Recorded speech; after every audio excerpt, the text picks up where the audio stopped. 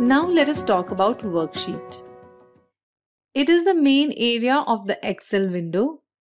It is where you enter and edit data, create formulas and charts.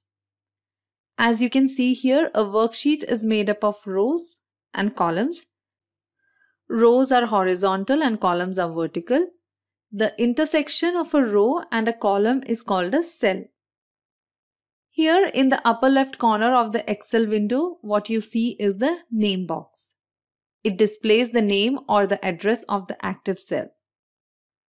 For example, this cell is at the intersection of F column and the 8th row.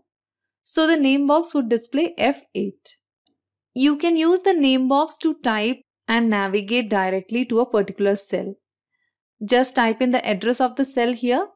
For example, if I want to navigate to D25, I will type in D25 and press enter, and you can see that it has directly taken me to that cell.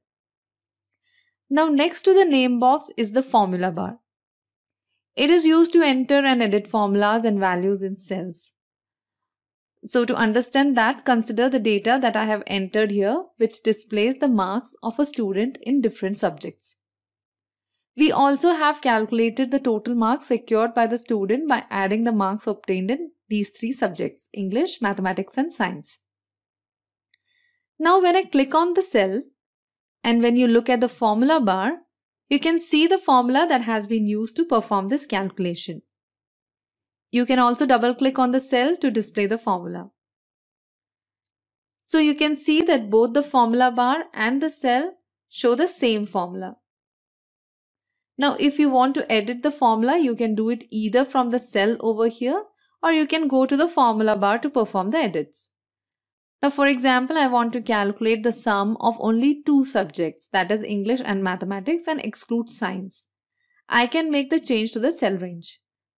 So currently you can see that it performs the calculation across the cells from F8 to F10. Now I would change that to F8 to F9.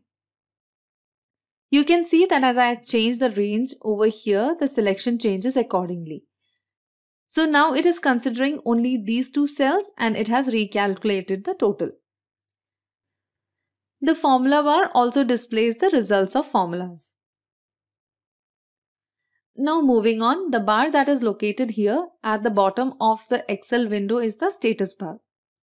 It displays information about the current state of the Excel workbook, such as the current zoom level, the page layout, workbook statistics and so on.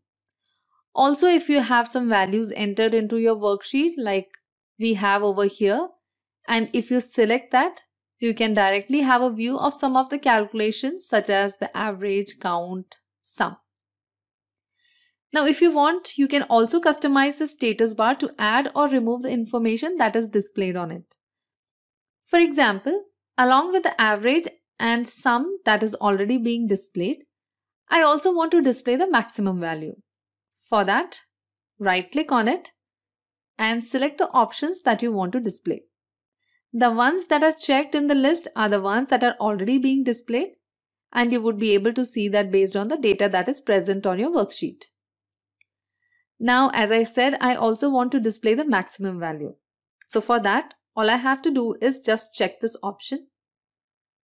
Now you can see that the maximum value is also being displayed in the status bar. To summarize, the Excel interface is designed to be user-friendly and intuitive. The ribbon and the quick access toolbar make it easy to find the commands that you need, and the name box and the formula bar make it easy to enter and edit data and formulas.